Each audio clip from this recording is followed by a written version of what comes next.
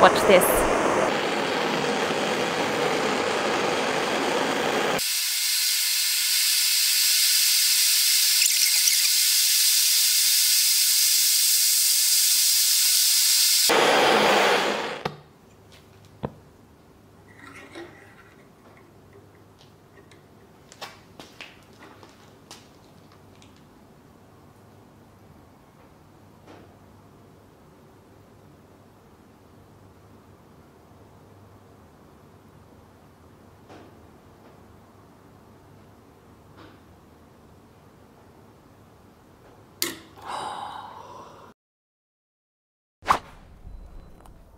What just happened? The answer to that question explains how water turns to vapor, how opinions spread on social media, how neurons fire in the brain, how to make the best cup of coffee, and why fluids do this. What's the connection between all of these things? First things first, what just happened here? This is a piece of steel that contains iron. Iron behaves as a temporary magnet at room temperatures. What makes it magnetic is the orientation of its individual atoms. Each atom has its own magnetization, which we call a dipole. In the presence of a magnetic field, the dipoles align with the magnetic field, making the iron magnetic. The magnetization of the entire piece of steel is the combined average magnetization of all of its atomic dipoles. But something interesting happens when we heat it up. At a threshold temperature called the Curie temperature, it suddenly loses its magnetization, or in physics talk, it undergoes a sudden transition from a magnetic phase to a non-magnetic phase. If we plot how the magnetization behaves when temperature increases, we get a graph that looks like this. You can see the sudden drop-off of magnetization. This is called a phase transition. What characterizes a phase transition is a sudden, dramatic change in the state of something, like from a liquid to a gas, laminar flow to turbulent flow, and in this case, a magnet going from a magnetic state to a non-magnetic state. This is a bit weird when you think about it. Most physical phenomena go through a gradual change. Why this sudden transition? And why should a magnet lose its magnetization at all? In 1920, the physicist Wilhelm Lenz wondered about the mystery of magnetization as well. To avoid dealing with the messiness and complexity of all the atoms in a magnet, he developed a simplified model, now called the Ising Model. He hoped that by studying the simplified model, he could understand the behavior of a real magnet. He imagined a magnet as a grid of dipoles. Each dipole could point either up or down. Just like in a real magnet, if the majority of dipoles are pointing up, the magnetization of the whole system is up. And if the majority of dipoles are pointing down, the magnetization of the whole system is down. Each dipole produces its own local magnetic field, which can influence its neighbors. Neighboring aligned dipoles have lower energy, whereas neighboring anti-aligned dipoles have higher energy. The total energy of the system is determined by the total alignments of all the dipoles. But why do we care about the system's energy? Well, let's get back to a basic principle in physics. In many physical systems, objects want to go from high energy to low energy. Think of a ball falling from some height to the ground. The ball has a lot of potential energy when it's up high, but it naturally wants to move to a more stable, lower energy state. Similarly, in physics, systems tend to rearrange themselves to minimize their energy. The same goes here. The configurations we'll most likely see are the ones that have the lowest energies. In other words, the lowest energy states are the most probable. We can say that the system wants to minimize its energy. At absolute zero, the most probable states are the all up and all down configurations. But what happens when we increase temperature? Well, there's another physical rule at play, the second law of thermodynamics. Systems in nature tend to move toward more disorder over time, or in physics talk, they maximize their entropy. Just think about how perfume molecules spread out over the whole room, mixing with the air molecules. They don't just stay neatly ordered in one corner. or how milk molecules naturally mix with the tea molecules. In the same way, the system of dipoles wants to maximize its entropy. So we have two opposing forces, a tug of war between energy minimization and entropy maximization. At low temperatures, energy minimization dominates, and most of the dipoles are aligned with each other. There isn't enough thermal energy to jiggle the dipoles. The whole system has a net direction, so magnetization is observed. But when we increase the temperature, it gets so hot that the interaction energies between dipoles are minuscule compared to the amount of thermal energy. The dipoles fluctuate wildly, causing their directions to cancel out, and the system loses its magnetization. So far, the Ising model is doing a great job of modeling a real-life magnet. At low temperatures, it's magnetic, and at high temperatures, it loses its magnetization. So does it predict this abrupt phase transition as well? It turns out the answer is yes. This is a simulation of the Ising model at different temperatures. You can see that around this temperature, the system changes very abruptly. I'll play that again so you can see it again. Right here. Why? You can probably guess that this is the Curie temperature, otherwise known as the critical temperature. And something very interesting happens right at the critical temperature. What's interesting is that it has to do with the local neighboring interactions between dipoles. Why this is interesting is because counterintuitively, these interactions on the microscopic scale are what lead to the dramatic transformations on the macroscopic scale. Let's dig in. Remember how dipoles can influence their neighbours to align? Well, those neighbouring dipoles also influence their neighbours to align, and so on and so forth. So even though only local interactions are explicitly built into the Ising model, dipoles can influence other dipoles some distance away from them. The ability for one dipole to influence another dipole some distance away is mathematically captured by the correlation length. Correlation length can be thought of as the average distance over which dipoles influence each other. It measures how far fluctuations in the system propagate. Now the thing is, the correlation length between dipoles depends on the temperature of the system.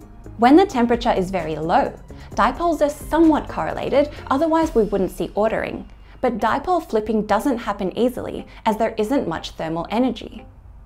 Interactions between dipoles are essentially kept local. At very high temperatures, the dipoles are flipping around like crazy, so one dipole has very little influence over another dipole. The correlation length is very small. But at the critical temperature, there's a sweet spot where the tendency for the dipoles to align is perfectly balanced against their ability to flip. They're vulnerable to flipping because of the good amount of thermal energy, but the dipole interactions are still strong enough to keep neighbouring dipoles aligned if they do flip. This balance is what leads to large-scale fluctuations and the sudden phase transition. A single dipole flip can affect a huge portion of the lattice, making the system behave like a single correlated blob. The critical temperature is the tipping point between two phases, where the correlation length peaks at a mathematical infinity. This is how local interactions between microscopic dipoles can manifest as dramatic changes on the macroscopic scale. Even though it's a simple model made up of a grid of arrows, the Ising model gives amazing insight into the complex phase transition that happens in magnets. What's more to know? It turns out, a lot. The Ising model has since gained the nickname the fruit fly of statistical physics because it's been found to describe so many different systems, particularly systems with interacting parts. For example, the Ising model is now used to study gene networks. When a cell wants to do something like enhance or inhibit the production of a certain protein, genes must turn on or off. These states correspond to the up or down dipole states of the Ising model, allowing researchers to study how genes interact with each other and explain complex biological behavior. Another area the Ising model has proved fruitful is in neuroscience. Nerve cells communicate information by spiking in electrical activity. A cell can be in an active spiked state or an inactive dormant state. These active and inactive states correspond to the up and down states of a dipole. Using this Ising-like analysis, researchers can look at large-scale statistical behaviors of neurons and see how they correlate with each other. A final and perhaps most surprising example the Ising model works for is opinion formation on social networks. Dipoles can represent individuals who make up the network, and the up and down states can be identified with two different answers to a given question. All of this raises an important question. Why? Why can a single model with just two binary options and some simple rules apply to so many different phenomena? A dipole is very different from a gene, and a neuron is very different from an individual person. Yet it appears that the differences between these micro-level components are unimportant for some reason. How can that be? Well, here's where the magic of phase transitions really shines. Here's a simulation of the Ising model at 3 different temperatures. I found these amazing simulations on the YouTube channel Douglas Ashton. Watch as we zoom out when we're below the critical temperature. We can see a pretty big difference between zoomed in and zoomed out. We end up with a uniform slab of dipoles. Exactly what we'd expect at low temperatures. If we zoom out when we're above the critical temperature, again, we see a pretty clear distinction between zoomed in and zoomed out. We can see a good mix of dipoles. Again, exactly what we'd expect at high temperatures. But if we zoom out on the case right at the critical temperature, well, what do we see? It looks pretty much the same. We can't really tell whether we're zoomed in or zoomed out. The lattice looks the same at any distance. This means that the microscopic details of the dipole interactions don't matter. Correlations exist over all distances, meaning that no one distance is special or preferred. This is called scale invariance, and it's a pretty magical phenomenon. It's the reason we can neglect the microscopic interactions and why such different systems act so similarly, even though their individual components are radically different. And here's where things get even weirder. For magnets, physicists have found that around the critical temperature, magnetization as a function of temperature obeys this relationship. These kinds of relationships are called power laws, and the power beta is called a critical exponent. Physically, the critical exponent represents how abrupt the transition is. If beta were smaller, the magnetization would drop off more abruptly as you approach the critical temperature. And if beta were larger, the magnetization would drop off less quickly. Essentially, the power law tells you that a phase transition happens in the first place, and the critical exponent tells you how abruptly the transition happens. Using numerical simulations, we've found that the critical exponent beta for a magnet is 0.326 in 3 dimensions. Now, what's crazy is that many other completely different systems all share the same critical exponents. Take the liquid to gas transition. If we look at how the densities of the liquid and gas change as the temperature changes, we find that their difference obeys this power law. Experiments show that for a wide range of liquids, the critical exponent is 0.326, the same as the magnetization for magnets. This means that near the critical temperature, fluctuations in water and vapor densities behave identically to the way magnetic dipoles fluctuate in a magnet, even though dipoles and water molecules might actually interact in vastly different ways at the microscopic scale. At the macroscopic level, their phase transition behaviors are identical. This phenomenon is called universality.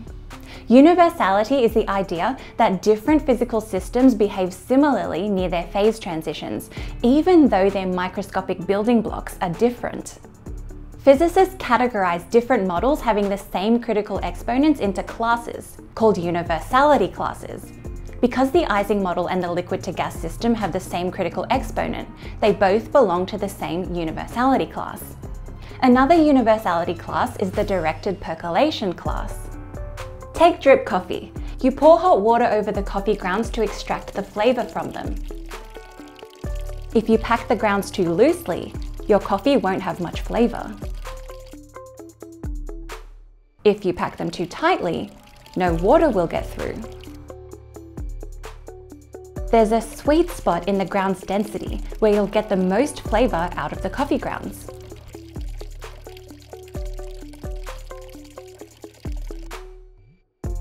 Here there's a phase where water can flow and a phase where it can't flow. This phenomenon is called directed percolation, and it's modelled with a power law. The critical exponent that describes where the water starts flowing is 0.276. One phenomenon that belongs to the directed percolation class is the transition of fluids from laminar to turbulent flow. A fluid can flow in two ways, smooth, called laminar, and chaotic, called turbulent. A fluid transitions between these two states depending on its flow speed. Researchers have shown that for a certain geometry, the fraction of the flow that is turbulent obeys a power law with a critical exponent of 0.28, a value within experimental error of the critical exponent for drip coffee. So why should we care about any of this? Universality classes, Ising models, drip coffee? Because it shows us that nature is remarkably consistent, whether we're looking at a magnet, a liquid to gas transition, or even biological systems. The critical point, the tipping point where the system changes phase, follows the same mathematical laws. The beauty of physics and math is that when you really look, there are hidden patterns everywhere. As we've seen, the same pattern can often be applied to many different things. It's just a matter of knowing how to look. Have you ever wondered how to spot these patterns in the world yourself? You don't need to be a professional scientist. All you need to know is how to effectively interpret data. Brilliant's course, Exploring Data Visually, will teach you how to do just that. With Exploring Data Visually, you'll get hands-on experience working with real-world datasets from companies like Airbnb, Spotify, Starbucks, and more. You'll learn to make sense of massive datasets and spot the kinds of patterns that help you understand market trends, social behaviours, and even scientific phenomena. Whether you're looking to boost your career prospects, get better at decision making, or just see the world differently, this course will give you the tools you need to unlock insights hidden in the data all around us. What makes Brilliant different is their philosophy of learning by doing. They have thousands of interactive lessons in math, data analysis, programming, and AI. I've been using Brilliant for years now to help me understand topics for my videos. What I love about Brilliant is how the active problem solving helps you form your own intuition about difficult concepts, rather than just memorizing. Their first principles approach helps you build your understanding from the ground up, making even the most complex ideas accessible and engaging. So while you're building real knowledge on specific topics, you're also becoming a better thinker. To try everything Brilliant has to offer for free for a full 30 days, visit brilliant.org/atom or scan the QR code on screen. Or you can click the link in the description. You'll also get 20% off an annual premium subscription. Thanks for watching and see you in the next episode.